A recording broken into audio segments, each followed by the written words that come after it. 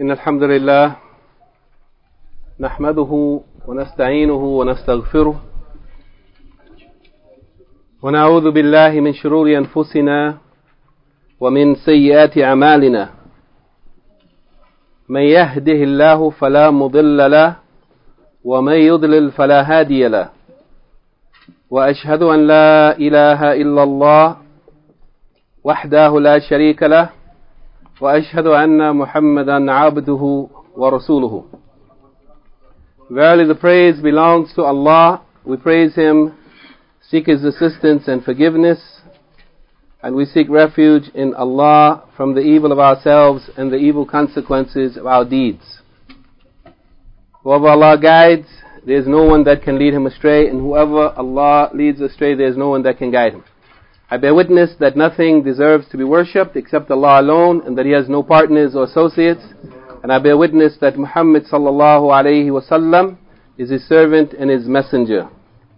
This evening, bi'idhnillahi ta'ala, this is our 5th session. And tonight we're going to talk about 2 topics that the Shaykh has mentioned in our book, تعظيم الصلاة. تعظيم الصلاة. Yani, the acknowledging, recognizing the importance, the lofty, high status or station of the Salat in the life of a Muslim. Yani recognizing, acknowledging, exalting, extolling, glorifying Allah subhanahu wa ta'ala through this act of worship that is exclusively for Him alone. The Shaykh Abdur-Razzaq, the son of Shaykh Abdul-Muhsin, al-Abbaad, al-Badr, hafidhahumullah, may Allah protect and preserve both of them, as we mentioned previously, has dealt with a number of topics under this title of تعظيم الصلاة, recognizing, acknowledging the great importance of this act of worship, which is the most important obligation upon a Muslim after the Shahadatain. And after entering Islam, by acknowledging, recognizing and accepting the great truth and reality that there is nothing which deserves to be worshipped except Allah, and that Muhammad sallallahu alaihi wasallam is the messenger of Allah, there is no other duty that Allah has placed upon the believers after that that is greater than as-Salah. Indeed, it is of the utmost importance. The topics that we want to talk about tonight is the obligation after establishing the prayer in your individual personal life, the obligation of attending to your family. And secondly, the importance of performing the prayer, yani fulfillment of the establishment of Salat includes a number of matters from amongst them. From amongst them is performing the prayer in its fixed time. But before we go to the topic for tonight, we're going to look at the questions from the study guide from last week. Study guide from lecture number 4, and we have 10 questions. Some of them, inshallah, we're going to just answer briefly and try to go through them as quickly as possible. The first question, define the expression موقفان عظيمان. Yani this is an Arabic expression, موقفان عظيمان. What does this mean? Yani how do we translate this? What does this mean to a person who doesn't know anything about Arabic? What does this mean now? 2 important situations and standing. Or he said in standing? In standing. Okay, anybody else? Good? Naam. Abdur-Rashid? 2 great stations. Anybody else? There are a lot of words that could be used to describe this expression. But, that's the essence of it. That there are 2 situations, 2 circumstances, 2 places of standing or stopping that are very important, significant, great. Because the Shaykh, he has described it, and he has described it with the word azim. And this word azim has a lot of meanings. We know that it means grand, it means great, it means magnificent, it means significant, it means immense. It has a lot of meanings. Lofty, sublime, and so on. So it's hard to define it, but we know that these are 2 stations, 2 places of standing that are very, very important. The second question, mention the 2 situations that this expression refers to. What are the 2 situations that this expression refers to? Naam, Ibrahim. Standing of Salah and standing of Yom Kippur. The standing in Salah, yani the standing that takes place every day in the life of a Muslim, 5 times a day, as Allah has made obligatory upon us the prayers 5 times a day. That standing that takes place 5 times a day every day in the life of a Muslim. And the second situation, or the second standing, is the standing on the day when we will meet our Rabb. The day of standing, Yawm al-Qiyamah.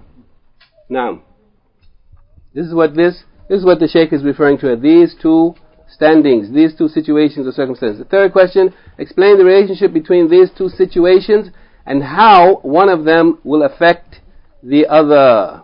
Naam, Ahmed.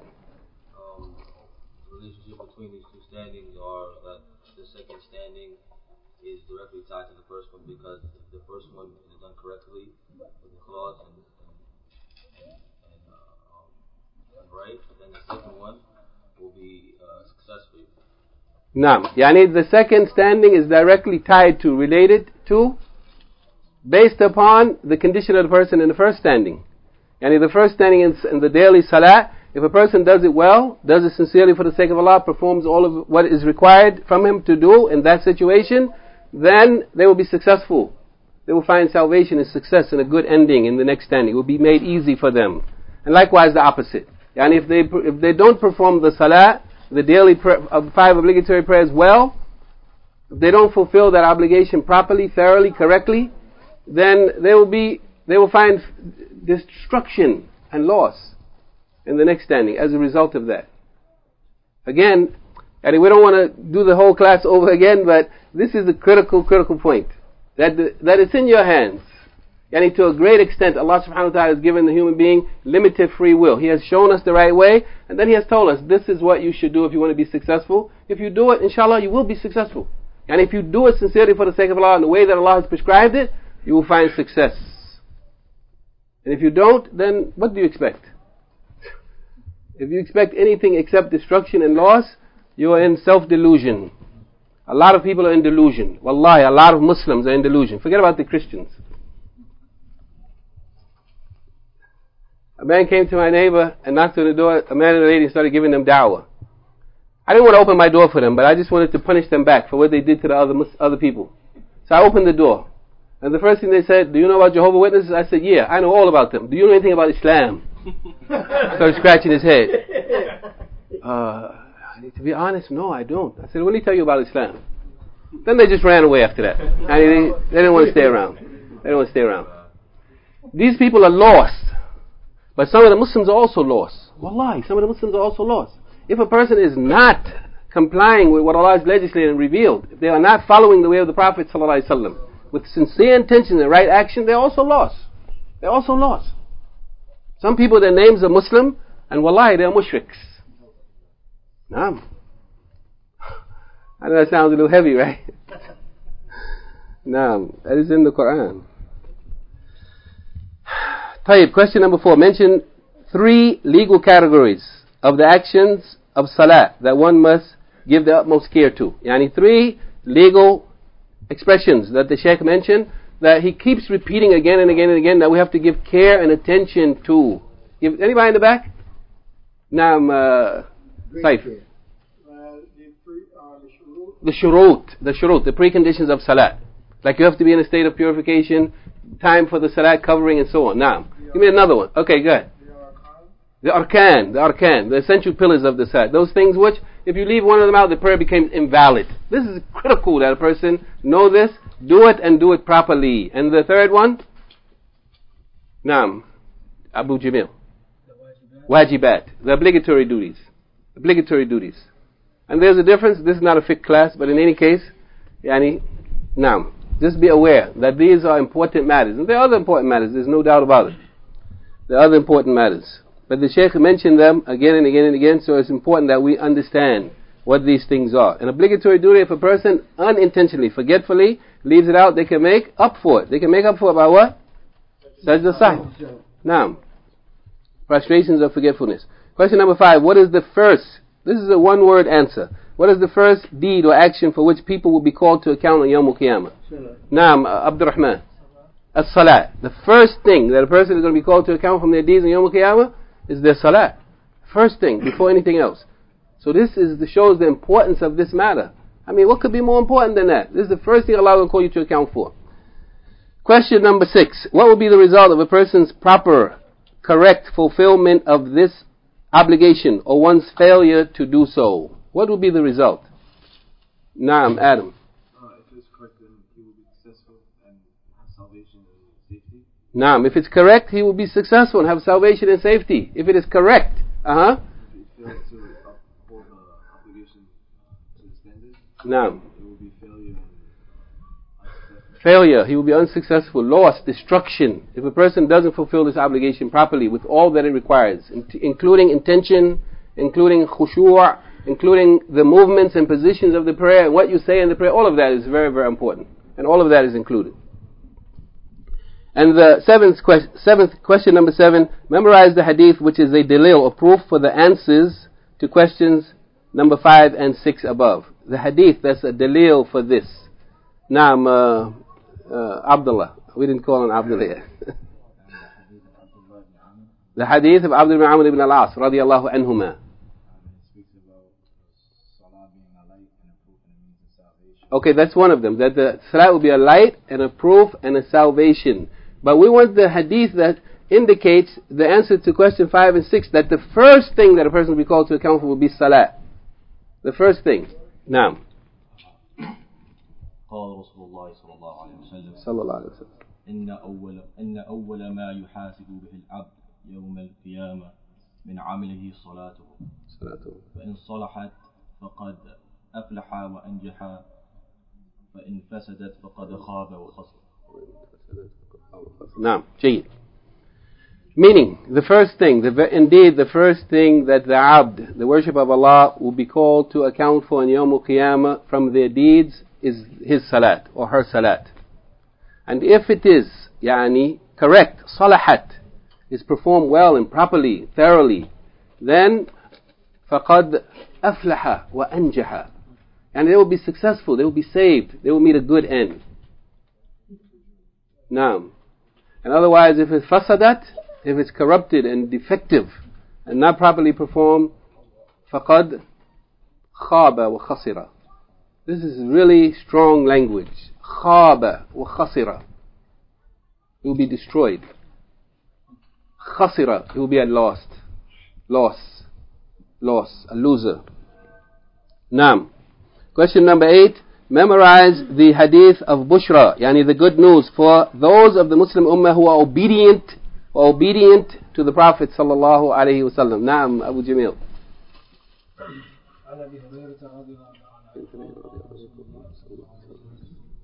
كل أمتي يدخلون الجنة إلا من أبى قالوا يا رسول الله صلى الله عليه وسلم ومن يأبى قال من أطاعني دخل الجنة ومن عصاني فقد أبى. جيد. Somebody give me the translation of this hadith.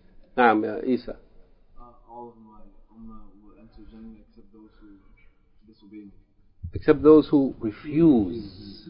Every one of my ummah will enter Jannah except those who refuse. Naam. Then they said, Ya Rasulullah, who are those who refuse? Will anybody refuse the Jannah? The Prophet sallallahu alaihi wasallam said what? Whoever obeys me, then he will enter Jannah. And whoever disobeys me, then he has refused. Naam. Whoever obeys me, he will enter the Jannah. Simple as that.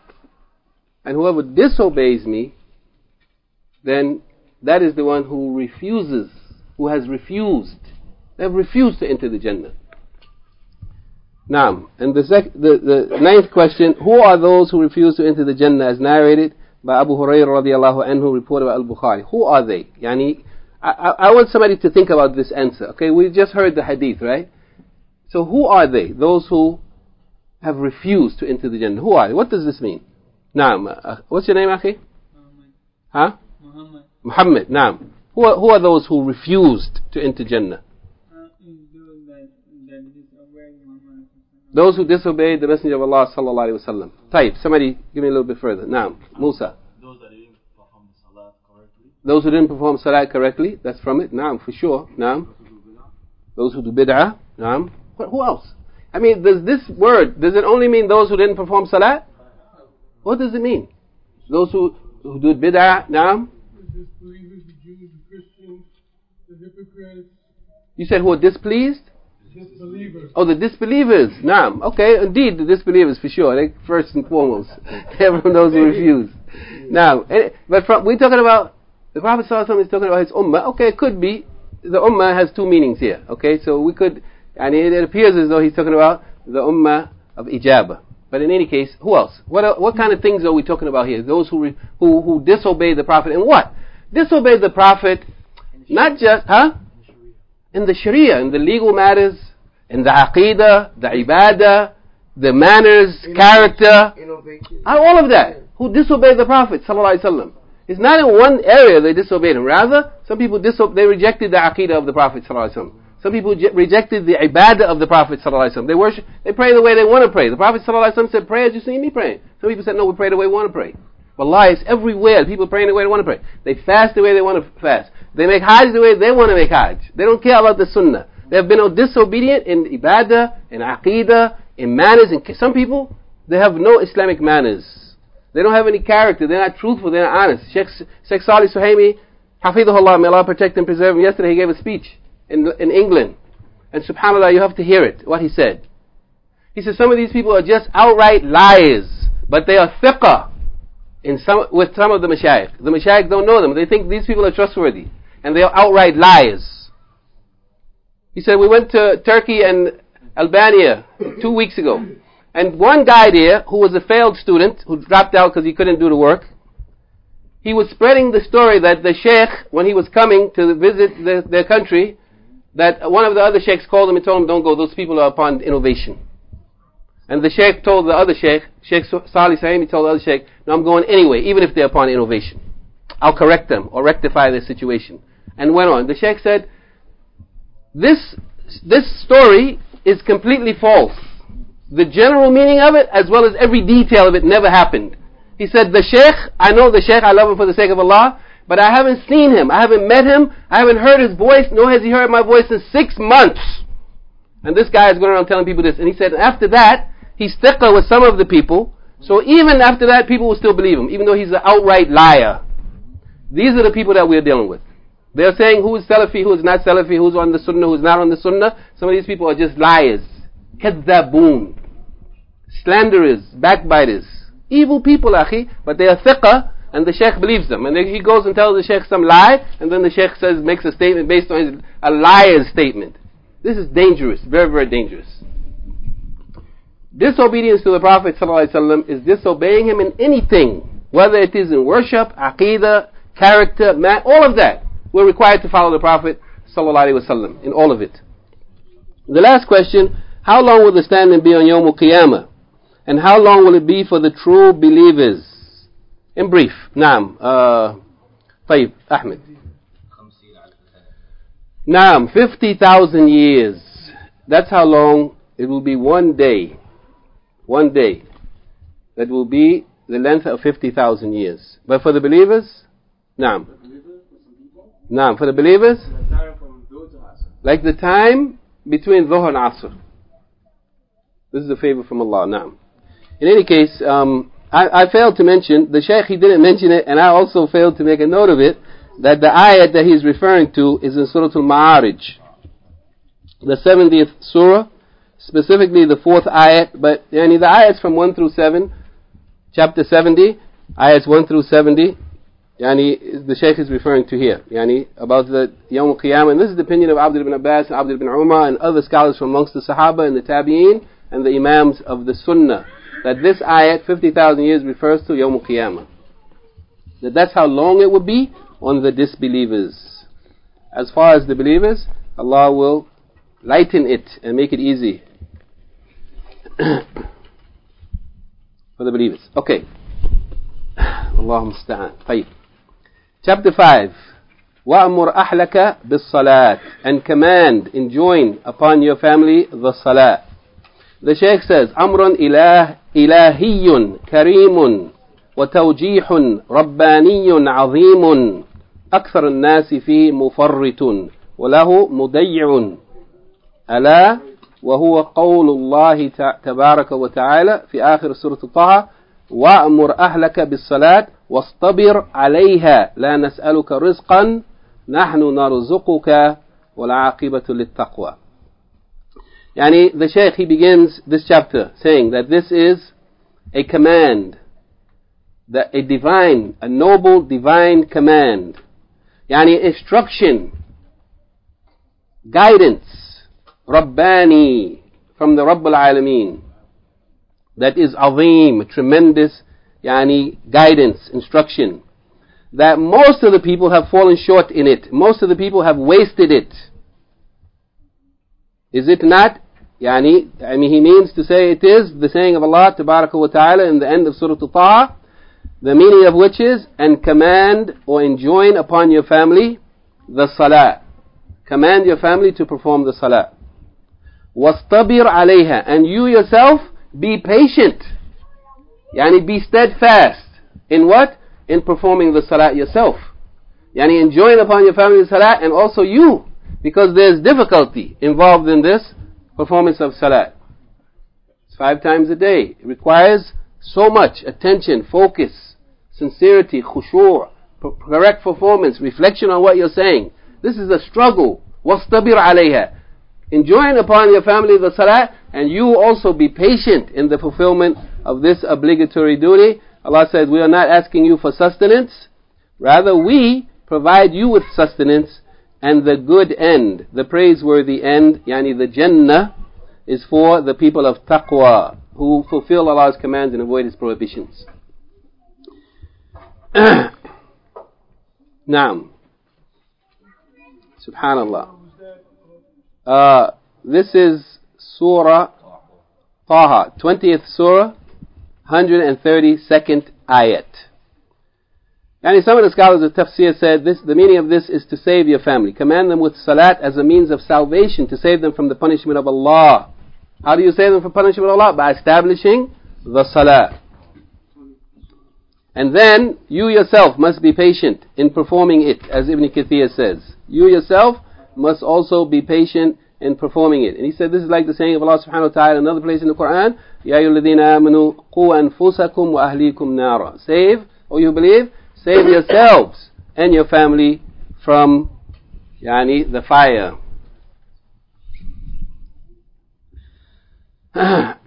Perform the prayer yourself and also enjoin it upon your family members.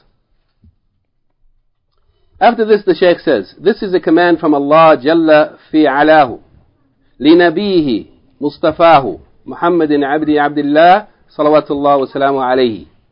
وما أمر الله جل وعلا به نبيه صلى الله عليه وسلم فهو أمر لأمته ما لم يقم دليل على تخصيص ذلك ولا مخصص لهذا باتفاق أهل العلم. Yani this is a command from Allah, the Majestic, the Most High, to His Prophet, His chosen one, that is Muhammad ibn Abdullah salawatullah wa salam alayhi. And whatever Allah subhanahu wa ta'ala has commanded His Prophet with it, this is a qaida, rule. Whatever Allah subhanahu wa ta'ala has commanded His Prophet with, then it is a command for His ummah. As long as there is no proof, which indicates that it is especially and particularly for the Prophet sallallahu alaihi wasallam alone.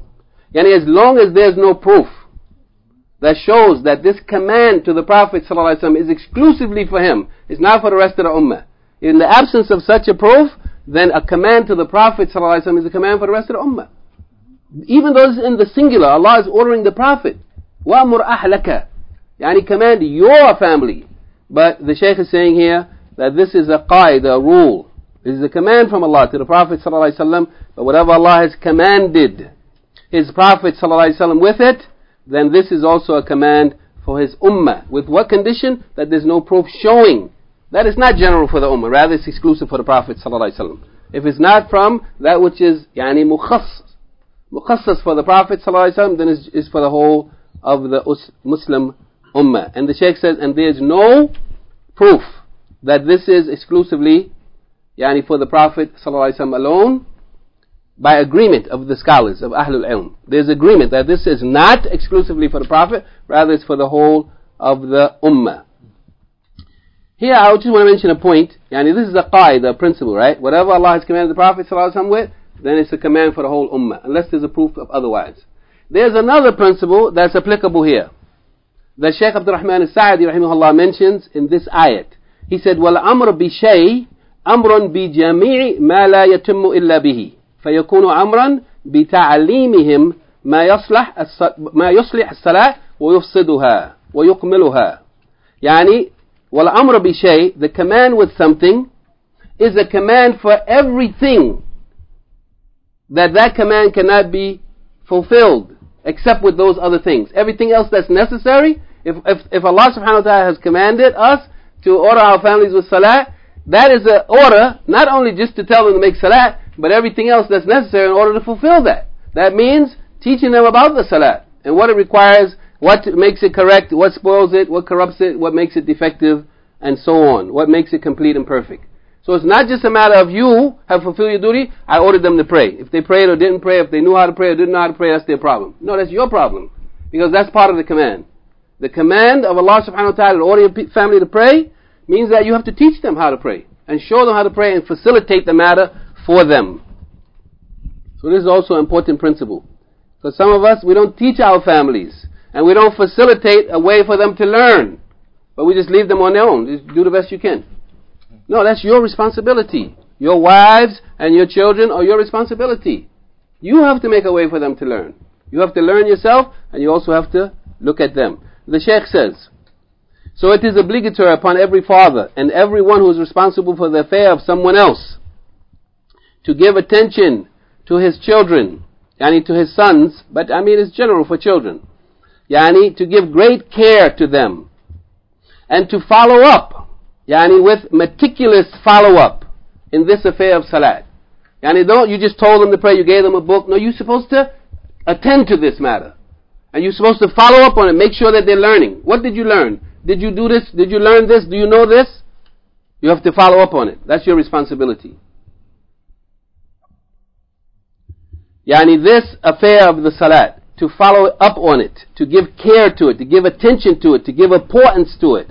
This a matter which is the greatest of the pillars of Islam after the Shahadatain. The Shaykh says, and this is critical here, بعد أن يكون هو في نفسه محافظا عليها. Yani this commanding your family, enjoining them, educating them, following up on the matter is after you have first attended to your own self. That you are guarding the prayer, giving attention to the prayer, patient and persevering in the establishment of the prayer. So that he, the father, the wali al-amr, the person who is responsible for the affair of someone, so that he will be a qudwa, an example, a model for his children. So you have to not only tell them what to do, but you got to show them the example. You have to be an example. Some parents, it's sufficient for them to tell their children, go to the masjid and pray, and they don't go to the masjid and pray. Some of them, they take them to the masjid and leave them and come back later for them. Some of them sit outside the masjid waiting for their children to come out, and it's time for salat, they don't go in and pray. Wallah, this is happening right now in New York City. And I'm not the only one who knows about it. Somebody else must have seen this. This is what's going on. You know about it, right? Now this is what's going on, brother. Some children are being dumped in the masjid and their parents are not doing anything themselves. What kind of example is that? So, he must follow up with this, and he must encourage them and urge them to perform the salat and to guard the salat, as Allah subhanahu wa ta'ala has commanded us with that.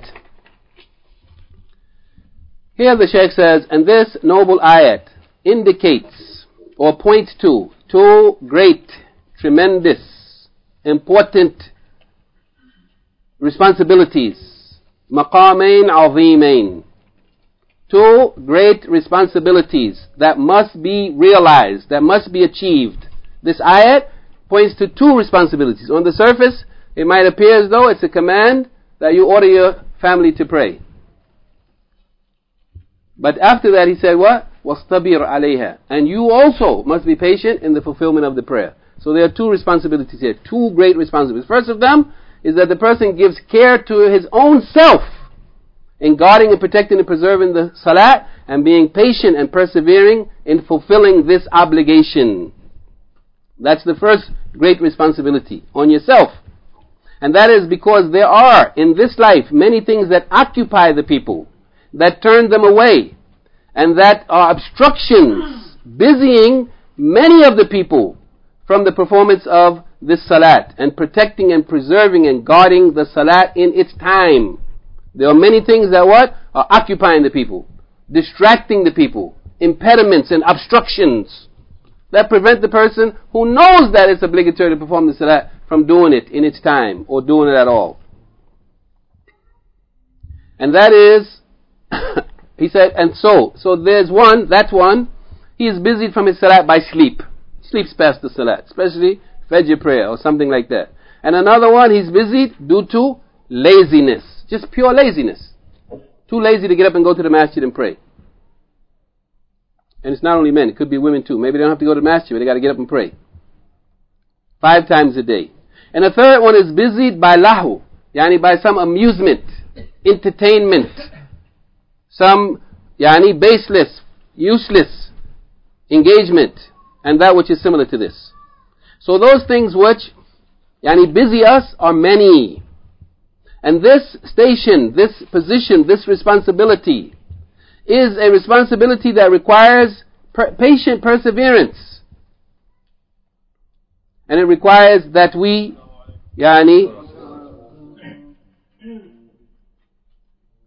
follow up on it until we become from the people of Salat, the people who protect and preserve the Salat. And this is a responsibility that not everyone is able to remain firm upon it, because of the need to be consistent, to be continuous, without becoming weary or exhausted, and without becoming bored with fulfilling this salat 5 times a day. It requires that a person be consistent. Al-Hafiz ibn Hajar al-Asqalani rahimahullah, he says in the explanation of this hadith, another hadith, أي عمل أحب إلى الله, which deed is most beloved to Allah? The Prophet ﷺ said, الصلاة على وقتها, performing the prayer in its time, in its proper time. قال ثم أي, then what is next most beloved by Allah? He said, ثم بر والدين, being kind, dutiful to your parents, your mother and father.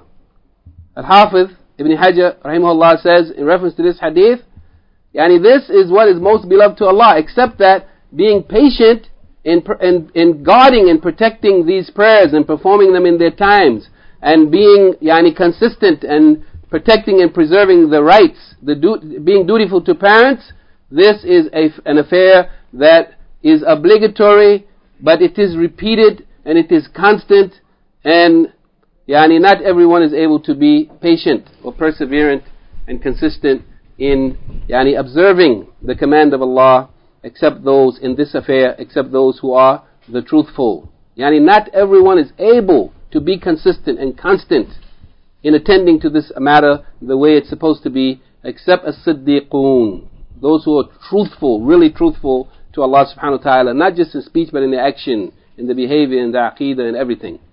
This is the first of the 2 great responsibilities. The responsibility for oneself in protecting and guarding the prayer and being patient in its performance and doing it in its time and properly and so on. The second of these matters is giving care to whoever from your family or your children is under your responsibility, by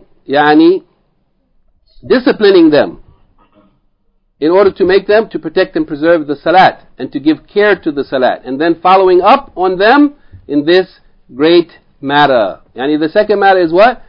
Disciplining. Even disciplining your family if it is necessary in order to make sure that they fulfill its obligation and give attention and care to it. And this meaning, the meaning of this noble ayat that we mentioned, and order your family to perform the prayer and be patient upon it yourself, this meaning has come in a hadith narrated by Abu Dawood in his Sunan, from the hadith of Abdur ibn Amr ibn al-As radiyallahu anhuma, that the Prophet sallallahu alaihi wasallam said, Muru awladakum bis-salat, command your children to perform the Salat. وَهُمْ أَبْنَاءُ سَبْعِ سِنِينَ, while they are 7 years old. When they reach the age of 7, you must command them, order them to start praying. وَاضْرِبُوهُمْ عَلَيْهَا وَهُمْ أَبْنَاءُ عَشْرٍ, and beat them if necessary. And what kind of beating? Does it mean brutalize them? Break their nose, bust their jaw, break their legs? No, it means spank them. In a way that they understand that that you're not pleased with them. It's a means of discipline. Naam. Beat them. وَاضْرِبُوهُمْ doesn't mean brutalize them, because this is not Islamic anyway. Beat them. Discipline them by even physical beating, to a limit that's necessary in order to make them understand the seriousness of the matter when they reach 10. And when they're 7, begin to order them to pray. When they reach 10, then you have to discipline them if they don't pray. You have to take the serious measure to make sure that they pray. Because if you don't do that in the proper way, then what happened, these children will be lost. They don't know any better at that age. So it's upon you to train them, to follow them up, to encourage them, to do whatever is necessary to facilitate the matter until they understand the importance of it, and inshallah Allah put in their heart a desire to fulfill that duty. Otherwise your children will grow up and eventually you'll be wondering what happened, why they left Islam. Allah, look at how many of our children have left Islam. They are unlimited in number. Wallahu musta'an. And part of that is because of what? We haven't given the care that they need when they were children. We didn't give them the care. And if we did, then that's with Allah subhanahu wa ta'ala. Allah is the one, in His perfect wisdom and justice, that decrees whatever He wills. And the Prophet ﷺ said, وَفَرِّقُوا بَيْنَهُمْ فِي الْمَضَاجِعِ, and separate them in the beds. When they reach 10, don't allow boys and girls to sleep in the bed together. The Shaykh, he says after this hadith, this is a follow-up, giving care and following up on your children in reference to the matter of the Salat in your family, that must be متأكدة, متابعة متأكدة. You must be certain about this. At this early age, you must give care to your children at this early time in their life. So from the time when they're 7 years old, they should be commanded with Salat, and they should be encouraged. You should give them encouragement to make the Salat, the performance of Salat, attractive to them. And when they reach 10, if they are falling short, they are negligent in the Salat, or they abandon it, or they let it be wasted or lost, then they should be disciplined by beating. What kind of beating? Darb ta'deeb. A beating that's for discipline, just to make them understand the seriousness of the matter and that you're not pleased with this. This is not the beating of itlaf, where you actually break their bones and kill them and stuff like this. This is not what this means. Indeed, this station, this position, this duty of the Salat, it is a great, great responsibility. So if anyone was to look and reflect, the one who will look and the one who will reflect upon the actual condition of the houses, the families of many of the people, we will find that many of them, al-tafrit fil ghalib, that this falling short or negligence, most of the time, it came from the fathers. When you looked at where it got messed up at, most of the time, it came from the fathers.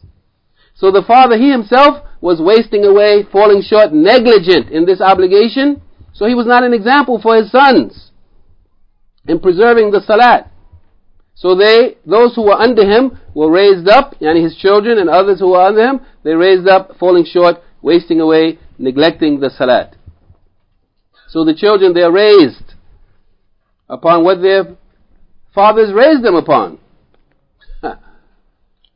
And there is no sin, crime that a father commits against his children like the sin of neglecting this matter of Salat. There is no sin that a crime that a father has committed against his children like neglecting the Salat. Just think about that. Naam. So this crime is a tremendous crime. Reflect upon the speech of Al-Imam Ibn Qayyim rahimahullah. He specifically mentioned the fathers in this great matter, and he said rahimahullah, so whoever has neglected, disregarded, overlooked, teaching his son that which will benefit them, and he left them to go on their own, then he has done a tremendous evil, the utmost evil thing that one can do. And most of the children, their corruption came from the direction of their fathers. who have neglected them and left them, he has failed to teach them the obligatory duties of this deen and its sunan. So he has allowed them to be lost when they were young, so they didn't benefit for themselves, and they didn't benefit their fathers when their fathers get old. The children were left abandoned, so they didn't benefit. The children didn't benefit themselves, nor when their parents got old, they didn't give them any benefit. What can they benefit with you? How can they benefit you? So this is a very dangerous matter. It requires from the father to be the first one, who is sincere to his own self, and then he is sincere to those who are under him, from his family and his children, and that he disciplines them in reference to the salat, and he calls them to protect and preserve the salat and give care to it. So the Shaykh, he says, O son, al-ibn al-muwaffaq, the son who has been granted success, who has been raised properly. If Allah subhanahu wa ta'ala has honored you with a father who gave care to you in this matter of salat, encouraged you upon it, and enjoined it upon you, and gave you every facility to do it, then you should be warned from feeling like you are harassed, or you are troubled, or you are disturbed from your father. You are irritated or annoyed from your father following up on this matter, giving attention and care to you.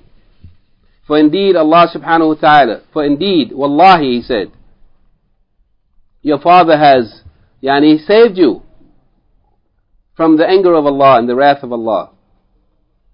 And he has, done that which would enable you to reach the pleasure of Allah tabaraka wa ta'ala. Indeed, Allah Jalla wa Ala Allah is not pleased with you, except if you are from the people of this salat, those who protect and guard and preserve the salat and fulfill this duty. Ponder over this great station and the praise of Allah, the exalted praise of Allah subhanahu wa ta'ala upon his Prophet Ismail alayhi salatu wasalam, the saying of Allah subhanahu wa ta'ala in Surah Maryam, 19th Surah, 55th ayat, وَكَانَ يَأْمُرْ أَهْلَهُ بِالصَّلَاةِ وَالزَّكَاةِ وَكَانَ عِنْدَ رَبِّهِ مَرْضِيًّا. That he used to, Ismail alayhi salatu wasalam, he used to command his family with salat and zakat, and he was pleasing to his Rabb. Because of him fulfilling the duties that Allah has placed upon him. He was pleasing in the presence of his Lord, in the presence of Allah subhanahu wa ta'ala. And that is because he has taken the means through which a person can achieve the pleasure of Allah. And the greatest of that is giving care to the salat, and protecting and preserving and guarding the salat, and disciplining one's family, and teaching and training them in this matter, protecting and preserving the salat. How did he earn the pleasure of his Rabb? By utilizing the means through which a person attains Allah's pleasure.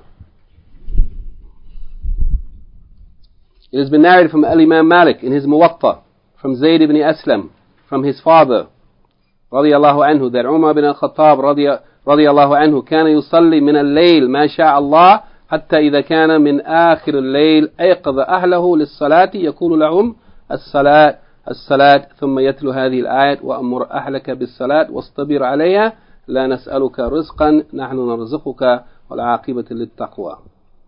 That Umar ibn al-Khattab radiyallahu anhu, he used to pray in the night as much as Allah willed. He used to get up and pray tahajjud as much as Allah willed.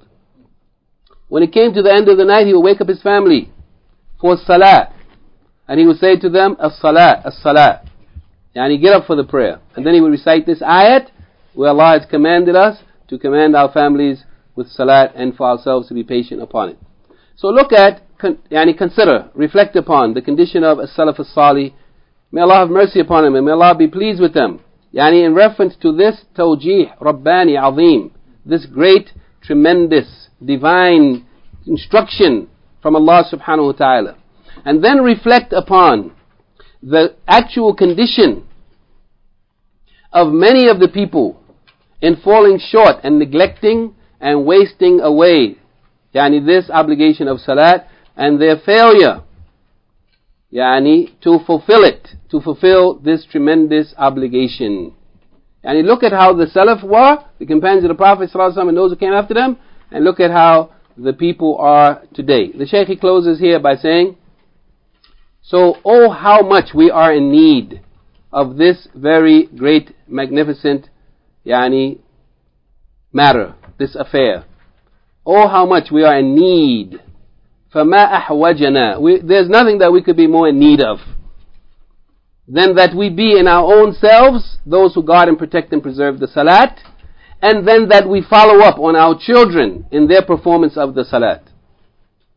Oh how much we are in need, the Shaykh said, of being truthful, sincere in al-iltijah ila Allah, turning to Allah, seeking refuge in Allah. How much are we in need of sincerely turning to Allah subhanahu wa ta'ala, asking Him to make us and our children from the people of Salat, the people who guard and protect and preserve the Salat. We are in need of sincere dua, turning to Allah subhanahu wa ta'ala, that He make us of those people of Salat, and that we make our children and our family of the people of Salat. And from the greatest dua in reference to this matter is the dua of Ibrahim al-Khalil alayhi salatu wasalam, which is mentioned by Allah subhanahu wa ta'ala in Surah Ibrahim, 14th Surah, 40th ayat, رَبِّ اجْعَلْنِي مُقِيمَ الصَّلَاةِ وَمِنْ ذُرِّيَّتِي رَبَّنَا وَتَقَبَّلْ دُعَاء.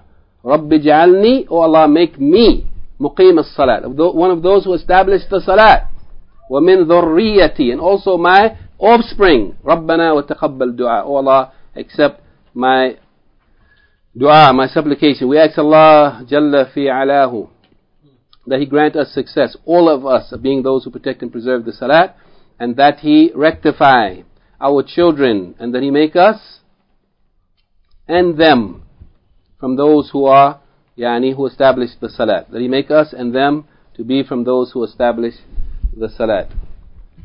And we still have a few minutes remaining, inshallah, and the second topic is relatively short, so we'll finish it inshallah in a few minutes. Second topic is, indeed the Salat is made obligatory, enjoined upon the believers at fixed times. This is the 6th chapter, the obligation of performing the Salat in its fixed times. The Shaykh, he begins by saying, As-Salat mizan al-iman. Salat is the scale, the measuring instrument that measures a person's iman. A person wants to know what kind of iman they have, they can measure it by Salat. How much care and concern do you have for your Salat? This is a true measuring stick of your iman. You claim you have real iman, strong iman, look at your Salat. It will tell on you, for you or against you. So dependent on a person, the iman of a worshipper of Allah subhanahu wa ta'ala, this will determine how their Salat will be, if it will be complete and perfect. And from this is performing it, examining our Salat. From the things that we will look at to examine our Salat is the performance of the Salat in its specified times, particular hours that have been designated for the Salat. Allah Tabaraka wa Ta'ala says in Surah An-Nisa, 4th Surah, 103rd ayat. 4th Surah, 103rd ayat. Inna as-salata kanat ala al-mu'minina kitaban mawquta. Indeed, the Salat has been enjoined upon the believers at fixed times, mawquta, special times, not when you get ready to, as you like. This ayat is crystal clear. Inna as-salata kanat ala al-mu'minina, upon the believers, the people of Iman, kitaban, ordained, enjoined, prescribed, made obligatory, mawqutan, at fixed times, at a specific waqt, not when you feel like it. And in the Sahih of Muslim, from the hadith of Abu-Dharr radiyallahu anhu, that the Prophet sallallahu alaihi wasallam said, Salli as-salata liwaqtiha. Salli as-salata liwaqtiha. This is a command. Salli, command, perform the Salat in its time, the time that it has been prescribed for it.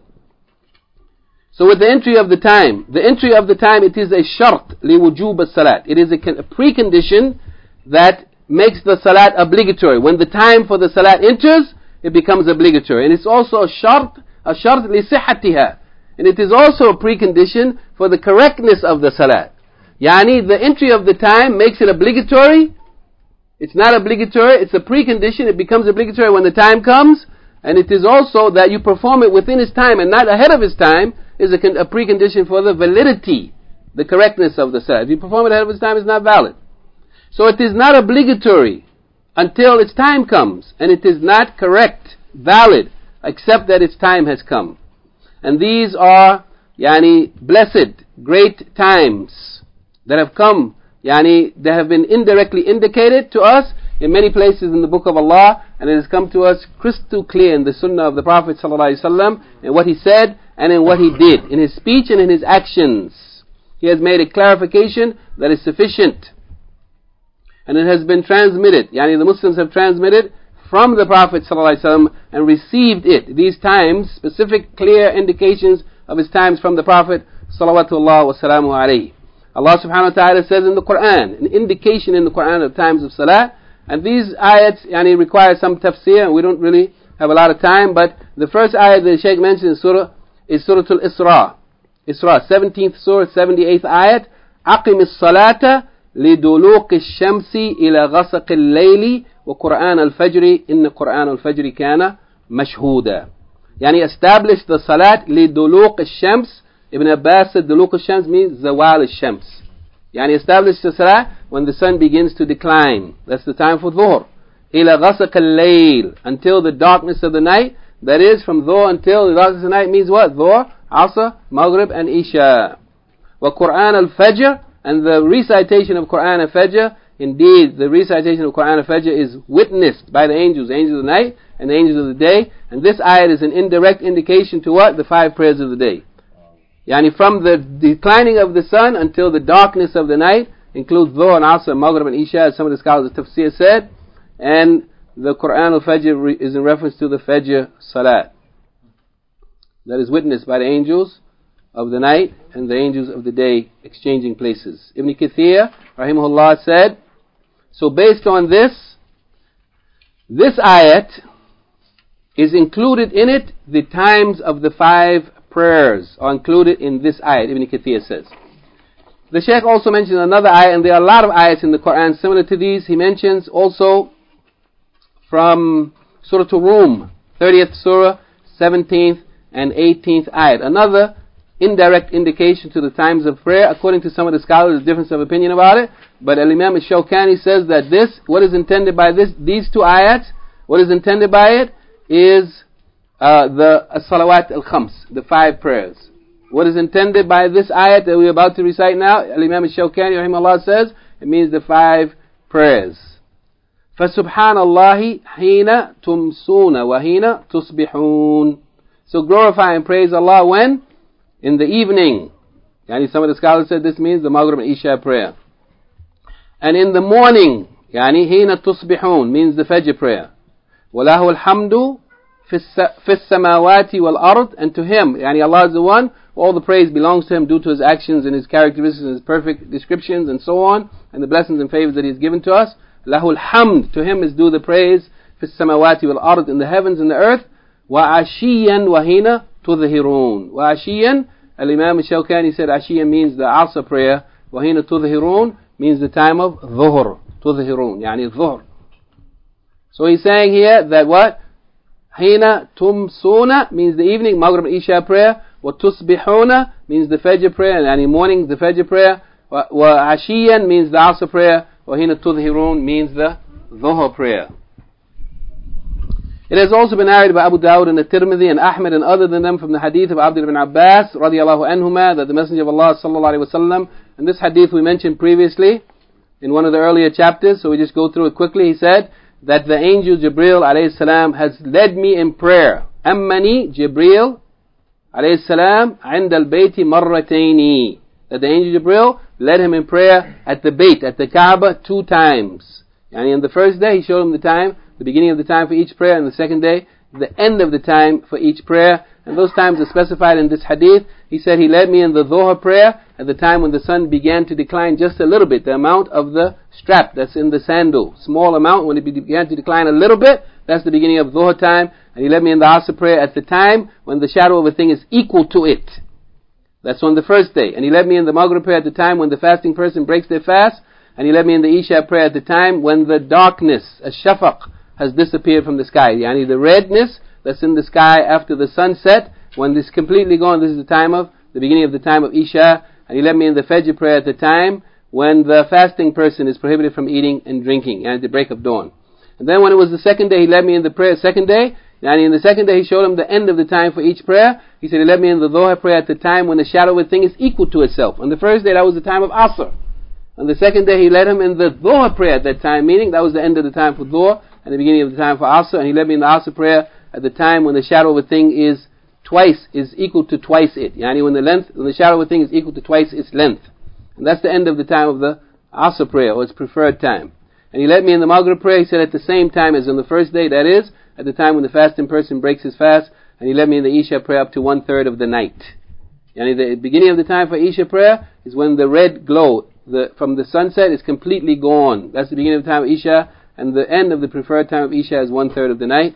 And he said he led me in the Fajr prayer, فَأَصْفَرَ, yani when it became bright, yani when the sky became bright, yani after the sun has risen, sky became bright before sunrise. Yani when the sky becomes bright from dawn, when the sun is coming up in the sky before it rises above the horizon, it gets brighter and brighter, and that was the end of the time for Fajr before it actually breaks the horizon. Then he looked at me and he said, Ya Muhammad, هذا وقت الأنبياء من قبلك. O Muhammad, this is the time of the prophets from before you. This is the time that the prophets before you, they used to pray their 5 prayers at the same times. وَالْوَقْتُ مَا بَيْنَ هَذَيْنِ الْوَقْتَيْنِ. So the prayer for the time for the prayer is in between these 2 times. In between the time you prayed on the first day and the second day, these are the boundaries of each prayer. And these times are very clear. They are crystal clear. They are apparent. They are well known to the person who is resident and the person who is out in the desert. And when the time for this prayer comes, then the call is announced from the masjids of the Muslims. Yani to announce to the people that the time for the prayer has come. And the Mu'adhin ar-Rahman, the one who's the caller for ar-Rahman, he calls out to the people saying, Hayya al-Salat, Hayya al-Falah. Come to prayer, come to success. Yani success in the next life, it is based upon this Salat. And then the Shaykh mentions a methal, yani little bit, وعند الصباح يحمد القوم السرى وفي الممات يحمد العبد التقى. And it means something like, and in the morning the people will praise the one who traveled in the night, and at the time of death the servant will praise the one who had taqwa. And it could have a number of different meanings, that the people who traveled in the night will be praised when they reach their destination by traveling all night. They will be praising the fact that they traveled in the night instead of sleeping, and the people who slept will also recognize that these people have accomplished their goal while we were sleeping. So they will also praise them. And at the time of death, the person will be praised who had observed taqwa in his lifetime, and he will also himself be pleased with himself that he observed taqwa. After the fact, the person who has striven and strove and made the effort, inshallah, they will be praised by the other people who recognize that these people have accomplished. And they will also be pleased with themselves, and Allah knows best. So reflect upon, the Shaykh says after this, what does this mean? This means that, subhanallah, perhaps right now it may feel difficult to travel in the night, you'd rather be sleeping. But traveling in the night will be the best way to reach your destination. So even though it may be difficult, get up in the night and pray to your Lord. At least pray 2 rak'ah. Even though it may be difficult, give some charity even if you only have a little bit of money. It may be difficult, but tell the truth even if it's against your own self. Naam, because in the end, wallahi, the people will praise you, and you will also be pleased with yourself that you have done what is right. But otherwise, if you don't do it, you will be in loss. Let's reflect upon the saying of Jibreel alayhi salam in this hadith. He said, هَذَا وَقْتُ الْأَنْبِيَاءِ مِنْ قَبْلِ. This is the time of the prophets before you. This is the time when they used to pray the 5 prayers a day. All the prophets before the Prophet Muhammad sallallahu alaihi wasallam.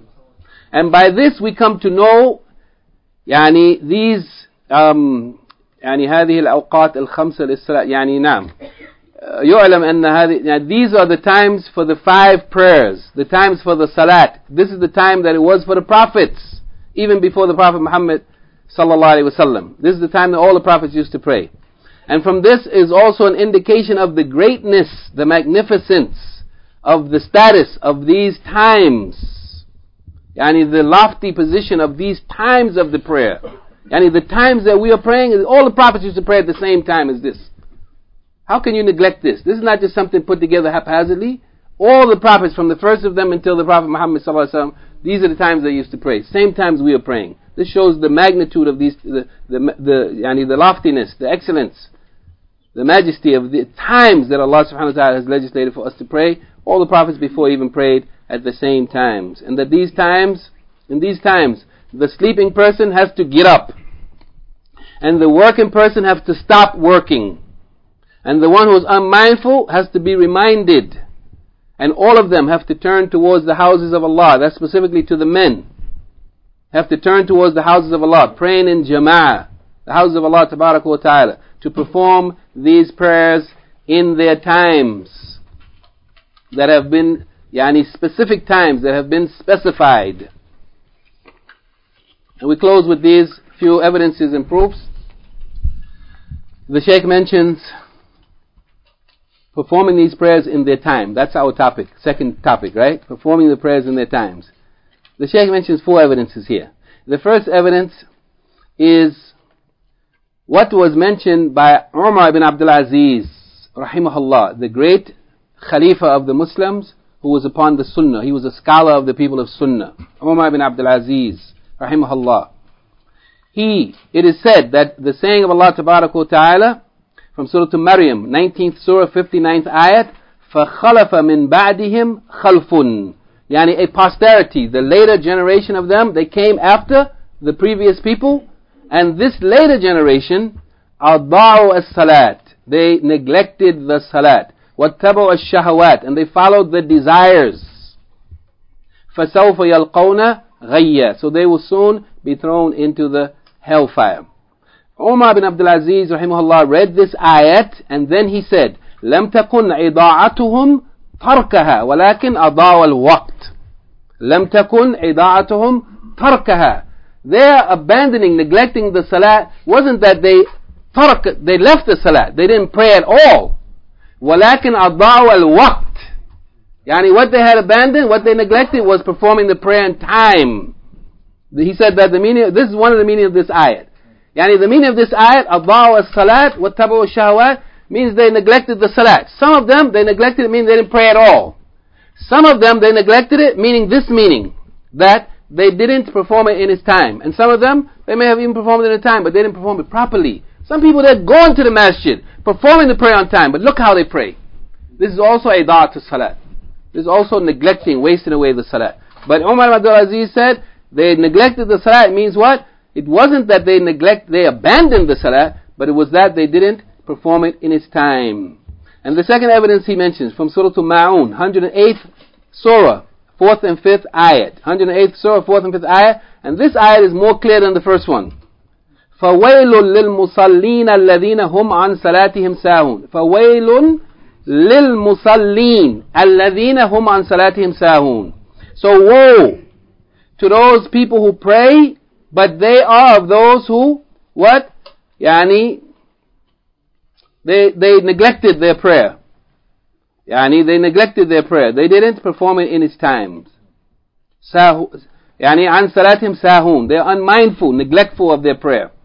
And here Abdullah ibn Abbas radiallahu anhuma, he said, الذين هم عن صلاتهم ساهون.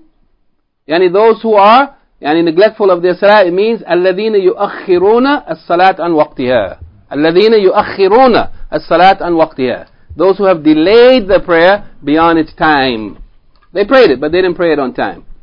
Indeed, delaying the prayer from its time is a matter that is jiddu khatir, extremely dangerous. Some people think, well, I prayed anyway. They came home at the end of the day and prayed Dhuhr, Asr, Maghrib, and Isha. This matter of delaying the Salat is extremely dangerous. And it is one of the indications of riqqat ad-deen, that a person's deen is fragile. Their deen is what? Fragile. It can break easily, be destroyed. Khalas. It doesn't have any strength. It's not solid. And it has come to us from the Prophet ﷺ in many hadith, warning the servants of Allah subhanahu wa ta'ala, warning them against neglecting the times of the prayers. And this matter is a matter that is lengthy. to mention all the hadith related to it, but the Shaykh only mentions 2 of them, and this is what we'll close with. Both of these hadith are narrated by Imam Muslim in his Sahih. And the first of them is the hadith of Abdur ibn Umar radiyallahu anhuma, may Allah be pleased with him and his father, that the Prophet sallallahu alayhi wa sallam said, and this is extreme, severe, warning to the people about neglecting the performance of the prayers in their time. من فاتته العصر فكأنما وطر أهله وماله. من فاتته العصر, the person who the Asr got past him. He didn't perform in his time. The Asr time is finished, it's Maghrib, he didn't pray yet. من فاتته العصر فكأنما وطر أهله وماله. It is as though he has lost his family and his wealth. What a loss after that? Man lost his family and his wealth. What do you got left? Is the Asr important to us like that? The Prophet ﷺ said, the one who allowed the Asr prayer time to go by is as though you have forfeited your family, your wife and your children, and all your property. This hadith is narrated by Imam Muslim. So it is as though this person has given up his family and his wealth. So he remained without family or wealth. So be warned against falling short and abandoning, neglecting, the same way that you would take precautions in protecting and preserving your wealth and your family from being lost or getting away from you. This is the way you should be warned and take precautions in reference to guarding the time of the Asr prayer and the prayers in general, but especially the Asr prayer. And the last hadith that the Shaykh mentions, also reported by Imam Muslim, in the hadith of Anas ibn Malik radiyallahu anhu, that the Prophet ﷺ said in reference to the Maghrib Salat. And how many people abandon the Maghrib Salat? And the time for Maghrib is very short. Wallah, it's not like as they do on the prayer calendars, right? On the prayer calendar, maybe the time for Maghrib is up until Isha, and Isha is an hour and a half later. Maghrib is long gone before that. It's dark outside, pitch dark, long before that time. Some people think they can wait until Isha, they'll pray Maghrib just before Isha. The Prophet ﷺ said in the hadith narrated by Anas ibn Malik radiyallahu anhu, Tilka Salatul Munafiq. This is the Salat of who? The Munafiq. Munafiq is a kafir who's pretending to be a Muslim. This Salat is the Salat of the Munafiq. Yajlisu yarqubu ash-shamsa. He sits, just watching the sun. I have plenty of time left. It's another 15 minutes before the time is out. Another 10 minutes. Still got enough time. All I need is about 60 seconds. I can do this thing. Yajlisu yarqubu ash-shams. He monitors the sun. He sits monitoring the sun, just watching it. حتى إذا كانت بين قرني الشيطان قام فنقرها أربعا. Until when? إذا كانت بين قرني الشيطان. When the sun is between the 2 horns of shaitan. About to set. That's why we don't pray at sunset time. Because the sun is between the horns of shaitan. This is the time of the mushrikeen, the sun worshippers. That's when they pray. So he waits until that moment. قام فنقرها أربعا. Then he gets up and he just pecks through 4 rak'ah. Like the bird going up and down, picking up some seeds. Pecking. This is how he performs it. A brother was praying 2 rak'ah in the masjid. Another brother came in and prayed 4 rak'ah before he finished 2 rak'ah. And the 4 rak'ah that he prayed was in Fajr time. Is there 4 rak'ah for Fajr? 2 rak'ah sunnah, 2 rak'ah. He's praying 4 rak'ah sunnahs, 2 rak'ah, 2 more rak'ah. The other brother didn't finish the first 2 rak'ah yet. What was he rushing to? He still got to wait for the imam until it's time for the iqamah. What kind of prayer is this? This is the prayer that people pray normally. A lot of people pray like this. Some of us, wallahi, some of us probably, which of us we didn't fall into that sometime? Sometimes you're neglectful, you're not really paying attention, you're just in a hurry or something, and you're just praying. Wallahi, if you was really to monitor yourself and see yourself praying like that, you'd be ashamed to stand in front of Allah subhanahu wa ta'ala in that kind of condition. He said he waits until he sees the sun setting between the horns of shaitan, and then he stands up and he pecks through them. نقرها أربعا. 4 quick rak'ah.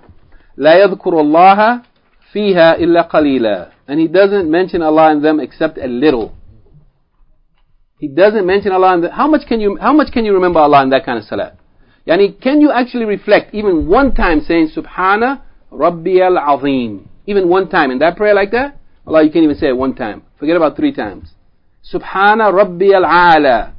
Is the person able to reflect upon the meaning of this sentence in that kind of prayer? What are you saying when you recite tashahud? Wallahi, some people make tashahud, I don't know what they're saying. They couldn't even finish the first part of it, let alone the second part, let alone Salat ala Nabi Sallallahu or any other, seeking refuge from four or whatever. They couldn't say anything in it. لا يذكر الله فيها إلا قليلا. Perhaps the opening supplication after the Takbiratul Ihram, they didn't even say it. Maybe Al-Fatiha, they just said, I heard that some people were doing that. I don't know if it's true. Maybe it's not true. I can't say that. But it seems as though some people when they pray, they just say Allahu Akbar, Al-Fatiha. Allahu Akbar, they make ruku. They didn't make Al-Fatiha. No, wait a minute, hold on. Okay, I don't mean, it's not like that. This is serious. Wallahi, some people praying like that. I see it every day. I see it every day. I go in the masjid near my house, and I see people coming and pray. Unbelievable. What kind of prayer is this? It's not possible you can recite Al-Fatiha that fast. If you did say it, the way you said it, you can't remember Allah. That's not a Fatiha where you remember Allah. Where you're reflecting upon the words of Allah subhanahu wa ta'ala in this surah. Great words, tremendous words. Just think about them and what they mean. So where's the reflection? This is the prayer of who? Tilka salatul munafiq. This is the salat of the munafiq. This is something for us to think about now. What kind of prayer are we praying? The prayer of the munafiq or the prayer of the mu'min? 5 times a day, at least, obligatory prayers, and even our sunnah prayers. The person has to give care to them. And I'm saying to myself first and foremost. I have to say to myself first and foremost. And every one of us. I'm saying it to you also. Have you done any better since last week? Do you feel that you are more conscious of your prayer? Are you thinking about the importance of this salat to the extent that you actually are standing in front of Allah like it has importance? Like it's going to determine whether or not in the next standing you're going to be in the hellfire, or you're going to be in a position that's pleasing to your Rabb. I mean, you have to ask yourself. You have to keep a record. You have to monitor your situation. Give yourself a score. And what would you give yourself if you were honest, knowing that Allah is a witness and the angels are recording of your prayers since the last time we sat here last week? What kind of score will you give yourself in comparison to the week before? Do you get a higher score this week? Or do you get a lower score, or you're just doing the same thing? You content with your situation. Wallah, if you content with your situation, may Allah make us free from you. May Allah save us from this condition of being content. The one who is content, wallahi, he's not listening to this. Maybe he's just sitting here, or she's just sitting here. If you are here, but you're not really paying it any mind, because you're still praying the same way. That's the point. Can you honestly in front of Allah, can you give yourself a better score this week than last week? Have you done better? If you haven't, then, I mean, if Allah didn't take our life here, there's a chance to do better today. And this is a reminder to myself first. And we have to do better every day, every salah. You have to do better. If you don't do better, then what are you headed for? And the Shaykh says that the hadith concerning this matter, there are many. So what? فَكَيْفَ شَعْنُنَا مَا هَذَا الصَّلَاةِ. So how are we? What is our affair with this salat? What is our condition with this salat? What is the extent of our preserving, protecting and guarding its times? What is the extent of to what extent do we go to perform the prayer in its times? Especially the brothers, in jama'ah, in the masjid, at the time of the adhan and iqamah. Not with the second jama'ah and the third jama'ah and the fourth jama'ah. With the jama'ah that Allah subhanahu wa ta'ala established. That the Prophet ﷺ established. The only jama'ah. The one that's with the imam at the time of the adhan and iqamah. So let us take account of ourselves before Allah takes account of us. And let us weigh our deeds before they are weighed on the day when we meet Him. O Allah, make us, all of us, the Shaykh said, ajma'in, all of us, min al-muqimeen as-salat, from those who established the salat. وَوَفَّقْنَا وَذُرِّيَّتَنَا لِذَلِكَ, and grant us success and also our offspring. Ya Rabb al-Alameen. Ya Rabb al-Alameen.